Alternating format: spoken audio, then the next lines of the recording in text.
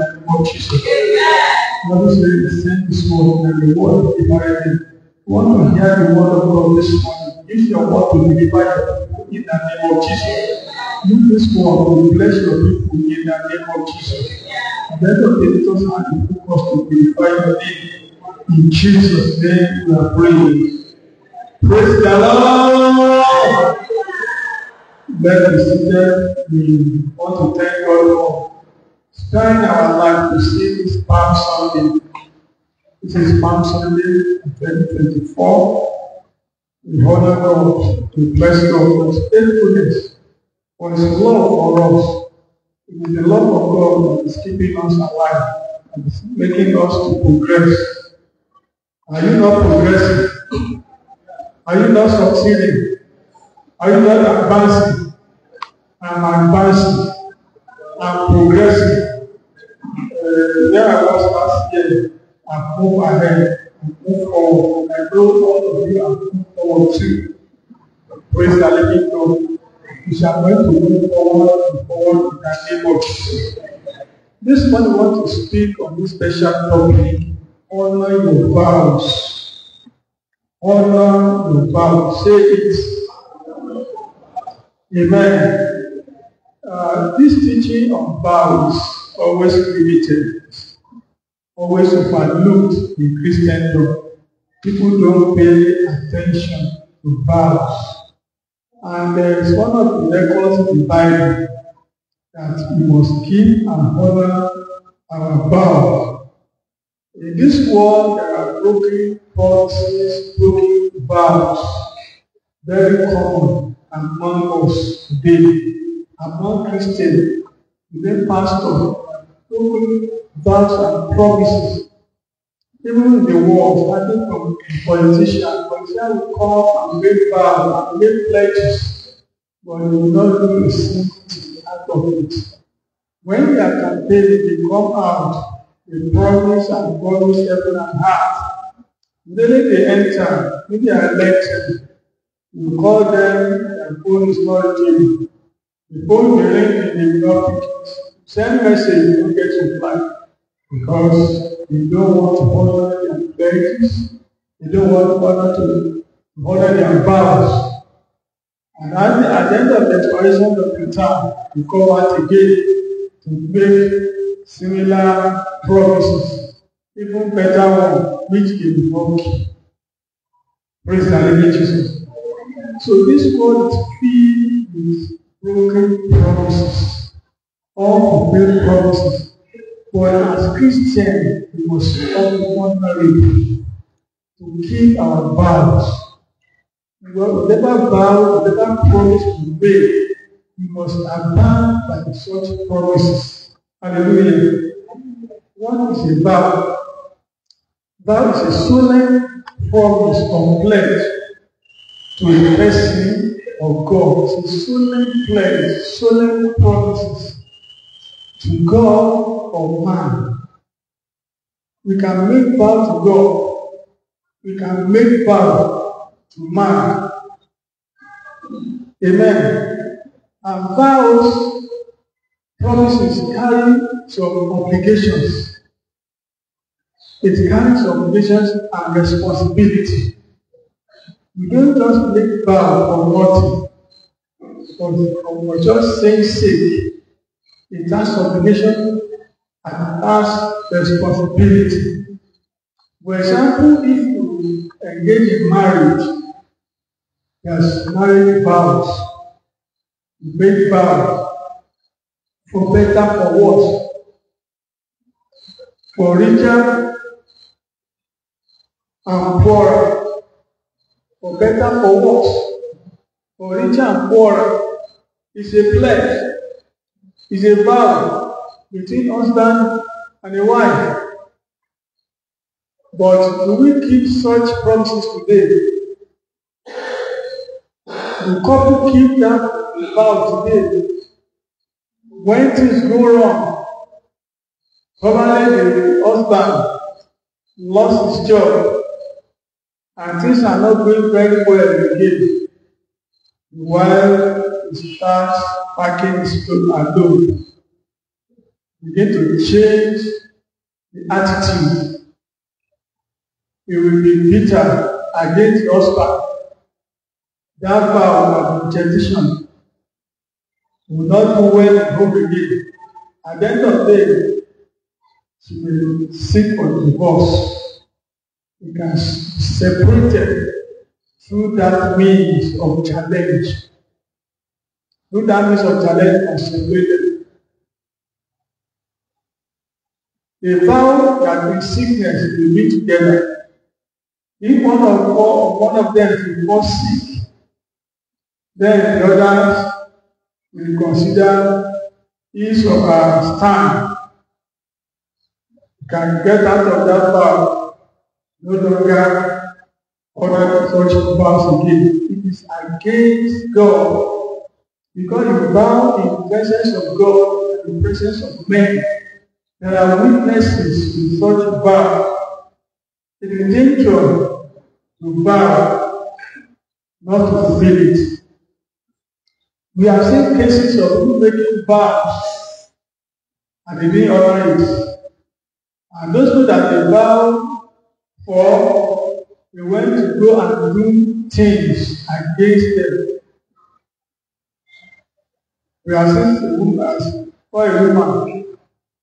The man promised her, I will marry you, I will marry you. Eventually, she didn't marry her. She married another person. That woman went to the upper list to go and cast spell on the man. And the man lost his manhood. He did not perform again. The woman retaliated. The woman attacked the man. And the man lost his manhood. He did not perform again. As a consequence to broken promises. As a consequence to broken vows. Hallelujah. A man promised a woman that when I travel out and I made it, I will come back and take you. The woman gathered money, gathered his parents and collect money to sponsor the man abroad. Let the man go to abroad. He didn't even give a call to the woman. He didn't call her. Blonde woman everywhere. Everywhere. After 7th year, the man came back looking for the woman. Looking for the woman. When he saw her, he was begging because he lost everything where he went to. He didn't make it. He was frustrated.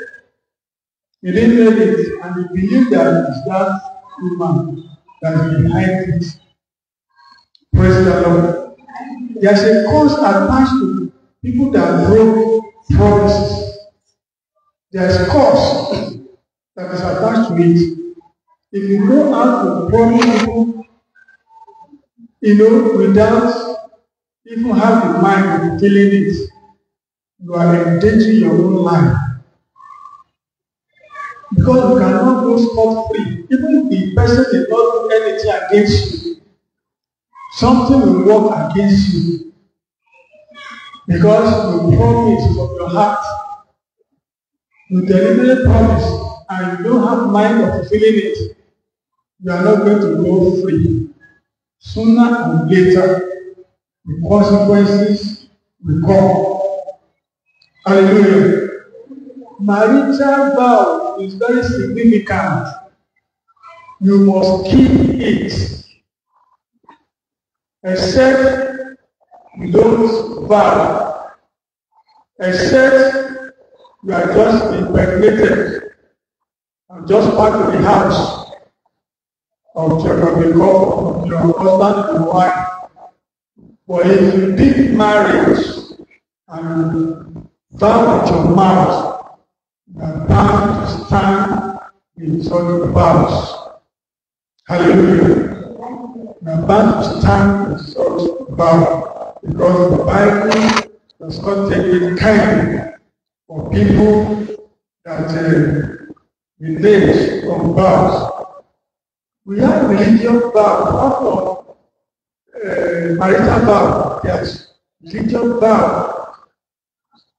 You make promise when you are praying, when you need something, you need a request from God, and you are praying, God, if you can give me this thing, this is what I will do.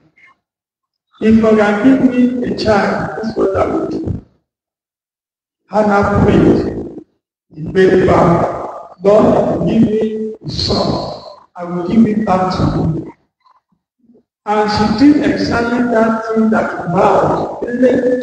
The child was born, he took the child to the man of God.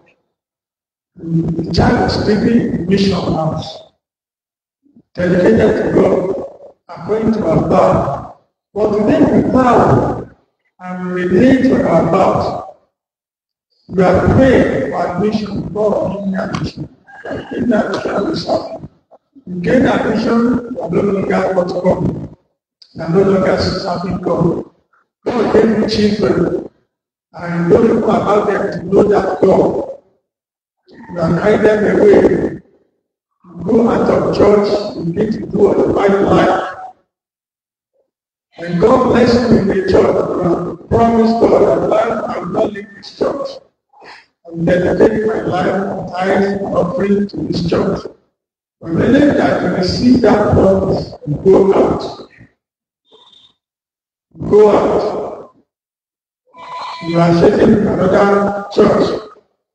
Such power will always stand against you. Better you don't bow than to bow and God's committed to me. Praise the Lord. Praise the Lord. When you bow in the church of God, you have to be such promise. Don't rush to make a vow. Think deeply. Plan deeply. Are you going to fulfill such promise?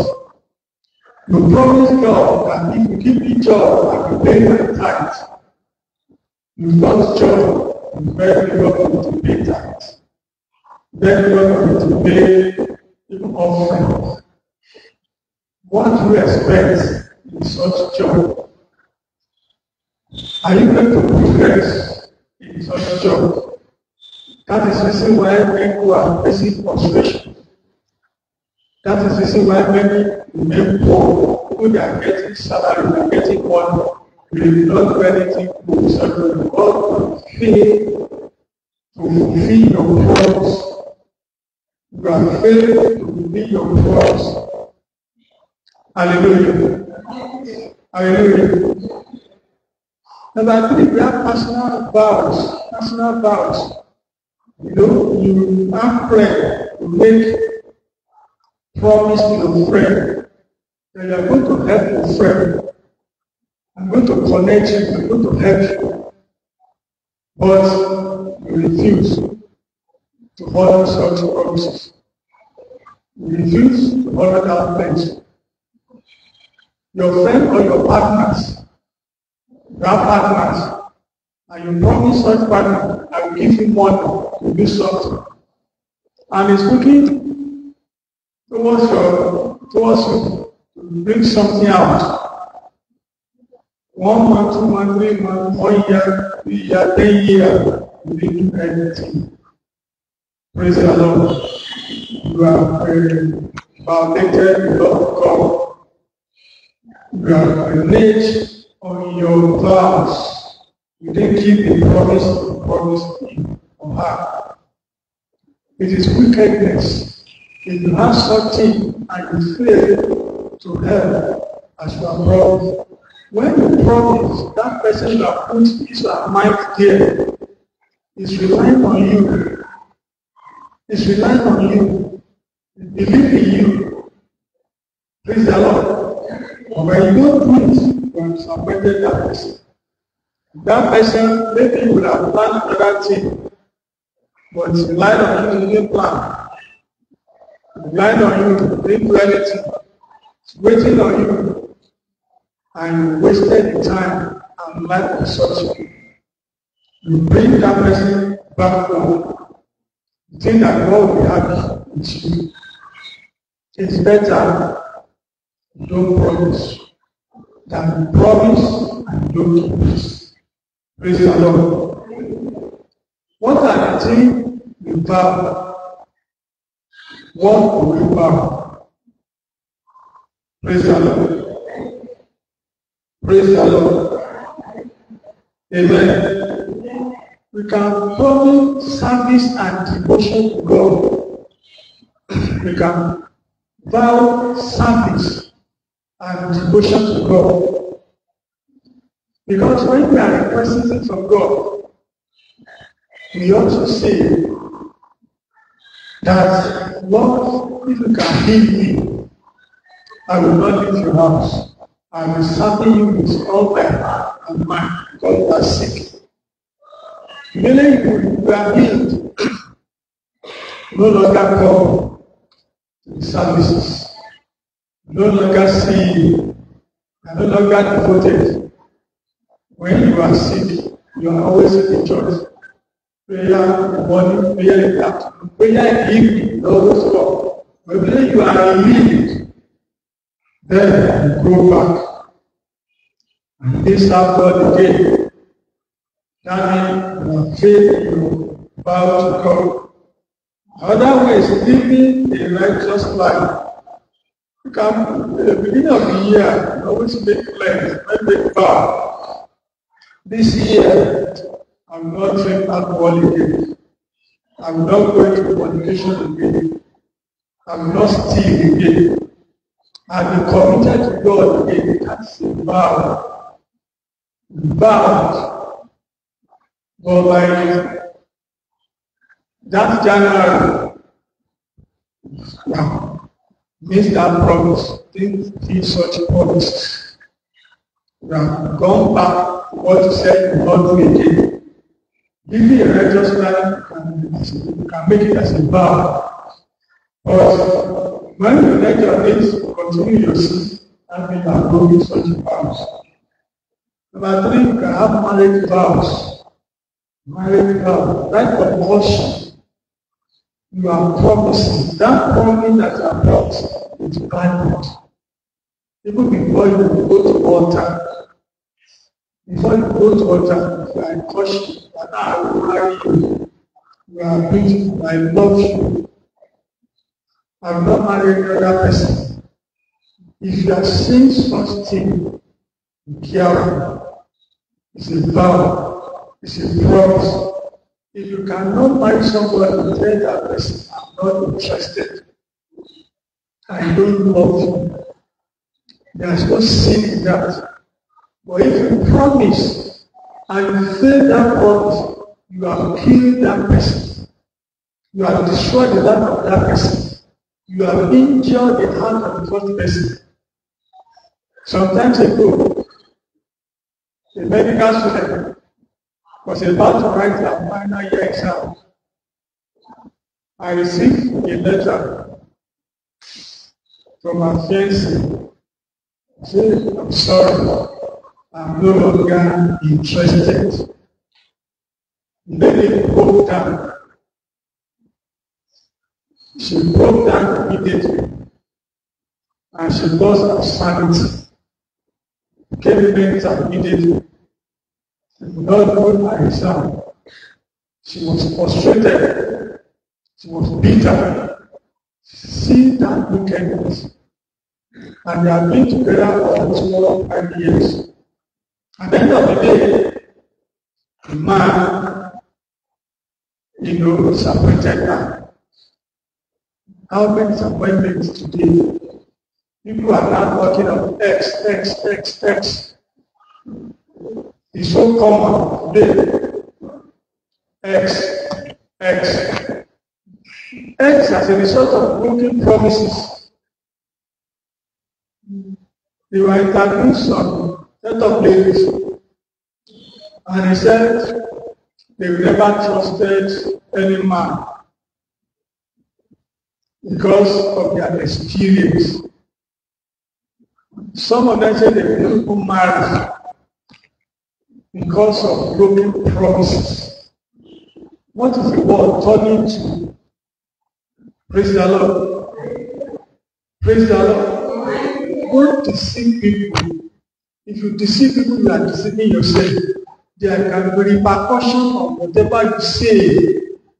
Whatever you say will be against you. Whatever you promise will be against you. Either now or in the future. Some people are reaping their broken promises at better rate in life. They are not artists. They are successful, but at the end of their life, they are miserable. They are paying what they have done in the past. It may not happen immediately. When your mother will go away, you praise the Lord. Or your daughter, praise the Lord. You committed, you broken the heart of somebody, and you are comfortable. Consequence may not come immediately, it may come later in life. You will reap whatever you sow. There's no way. That is way of life. That's the reason why we must look at our life carefully. We must behave normally. Praise the Lord. Don't promise anything you cannot do. Like I've said, don't make vow and don't fulfill. If you make vow, feel it. You don't love somebody. Tell him, I don't love you. You look for another person. You are not the only one there. You look for another person. But wasting the time of such individuals, 1 year, 2 years, 3 years, 5 years, some 10 years, at the end of the day, you know that you are not going to marry certain people, wickedness, you are a sinner, and you are liable to be punished, and cannot go scot-free. Praise the Lord. Because you have endangered the life of a precious person. Hallelujah. Number 4, promise make friends or partner or family. Promise to make your friends or your partner. Then you are going to give him money. You are going to help him in business. Or you did a business together and you agree on some sharing formula. You are going to give him 40%. And after you have gotten the money, you change the promise. You are no longer going to give you 40%. It is 10% I'm going to pay you. That is wrong. That is wrong. You are not keeping to the promise. You are not keeping to the pledge. There are so many people that are business that are doing such thing. They will say it from their mouth. They will not sign agreement. But when you say from your mouth, we are going to give you certain amount. Please give such an amount. If you do otherwise, you will pay the money in another way. You pay such money in another way. When you promise your parents, do it as you are promised. My father loves me. Send me to school. I'm going to take care of my father. I'm going to take care of my mother. I will not allow my mother to suffer. I will take care of them. And when you made it, you are no longer calling home. You are no longer visiting them. You are no longer sending anything to them. You are failing your promises. And there are some consequences to that. Praise the Lord. Don't vow if you are not going to keep it. There's nothing that is mandating you to vow. If you don't vow, nobody will kill you. Don't vow, nobody will punish you. If you vow, you must keep it. Praise the Lord. dangers of unpaid vows.